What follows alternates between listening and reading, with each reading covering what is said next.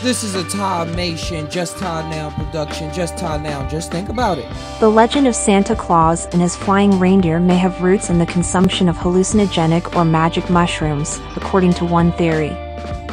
Anthropologist John Resch of Sierra College in Rocklin, California suggests that Santa is a modern equivalent of a shaman who used mind-altering plants and fungi to communicate with the spirit world. There are several ways in which hallucinogenic mushrooms may explain the story of Santa and his reindeer. One theory is that Arctic shamans in Siberia and the Arctic regions would gift locals with bags of hallucinogenic mushrooms in late December, around the winter solstice. These shamans were said to collect Amanita muscaria, also known as the holy mushroom, dry them, and give them as presents. According to the legend, due to the snow blocking doors, there was an opening in the roof through which people entered and exited, giving rise to the chimney story associated with Santa. Another connection between mushrooms and the Christmas tradition is the way in which Amanita muscaria mushrooms are found beneath pine trees. Amanita muscaria, also known as fly agaric, is a deep red mushroom with white flecks and is found in the northern hemisphere under conifers and birch trees.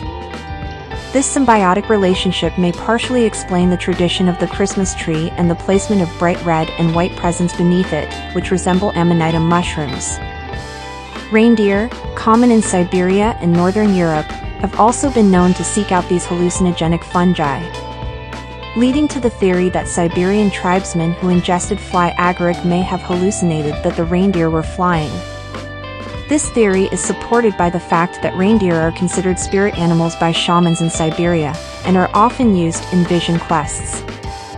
The shamans themselves are said to dress in red suits with white spots, similar to the appearance of Amanita muscaria mushrooms.